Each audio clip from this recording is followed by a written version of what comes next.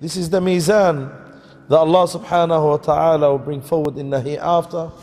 And the famous story that we mentioned to you before, that Allah Azza wa Jal will bring a man from the nation of Muhammad sallallahu alayhi wasallam, and Allah Azza wa Jal will present to him, Allah Almighty will present to him 99 files, each file as far as this man can see. And Allah Azza wa Jal will say to him, "Oh my servant, look and read your files." So he will look and read his files. Then Allah Azza wa Jal will say to him, "Oh my servant, did my angels that recorded those files on you or for you, did they oppress you or write something that does not belong to you?" So he says, "Ya Allah, everything in these files are correct. Everything in these files are correct. There's nothing that's mentioned in that file that's incorrect." So Allah Azza wa Jalla will say to him, "Oh my servant, do you have anything? Do you have anything to present to us from a good deed, from a good action?" So he says, "Ya Allah, what can I present? What can I present in front of those 99 files? What can I do in front of those 99 files?"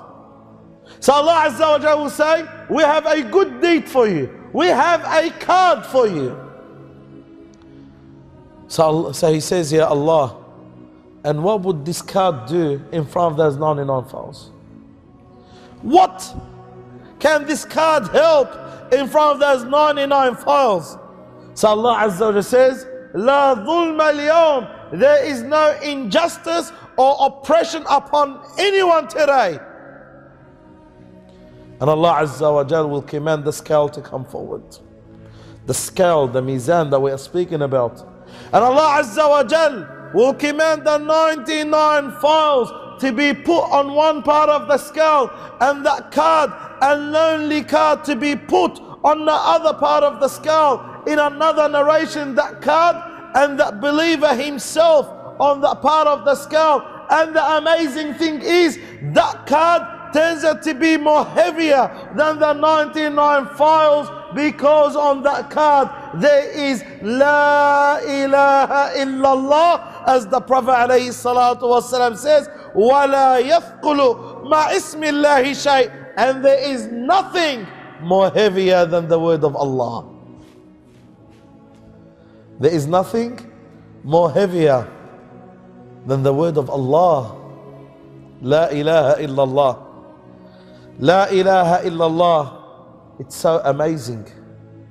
La ilaha illallah. It's so beautiful. La ilaha illallah. It's so great. La ilaha illallah is a way of life. La ilaha illallah is what you want to die on. La ilaha illallah is what you want to be resurrected with in the hereafter. La ilaha illallah is the key to success and to the paradise. Man qala la ilaha illallah dakhala al-jannah. Whoever says La ilaha illallah shall enter the paradise.